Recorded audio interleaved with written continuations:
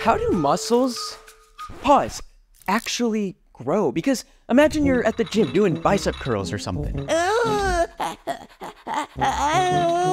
There, a signal shoots from your brain telling your arm muscles to expand or contract. Contract. Expand. Contract. Expand. But there's a problem because this lifting creates teeny tiny microscopic tears all over your muscles, effectively damaging it. But that's kind of a good thing because in response, these injured muscle cells release a call for help molecule called cytokines, which scream at the top of their lungs.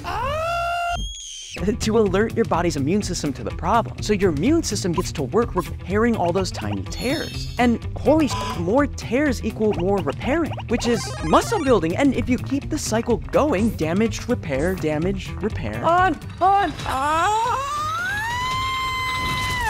You too can get absolutely massive. Get more of my free lessons on smartnonsense.com.